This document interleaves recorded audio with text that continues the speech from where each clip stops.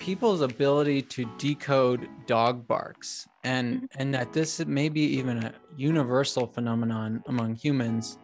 Yeah. So a group of researchers did this really fascinating study where they took dogs barking in different contexts: an aggressive context, an approaching stranger, play, maybe food. And what they found was that people could listen to these dog barks and then categorize them appropriately most of the time. So you could hear a dog barking in an aggressive context and tag that as aggressive, or in a play context and tag that as play.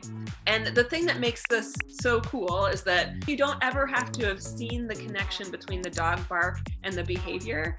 So people who are visually impaired can do this. Not only did we shape dog evolution, but they have shaped us too.